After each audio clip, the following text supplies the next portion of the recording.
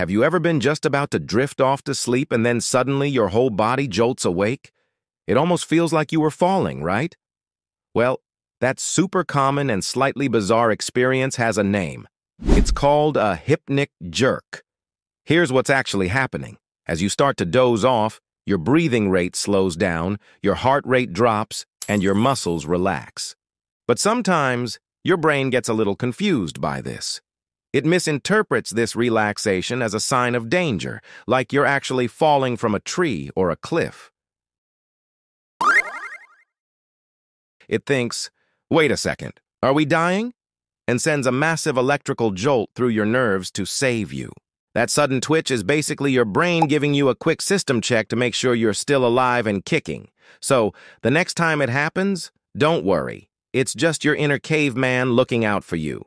If you found this interesting, be sure to like and subscribe for more. Thanks for watching.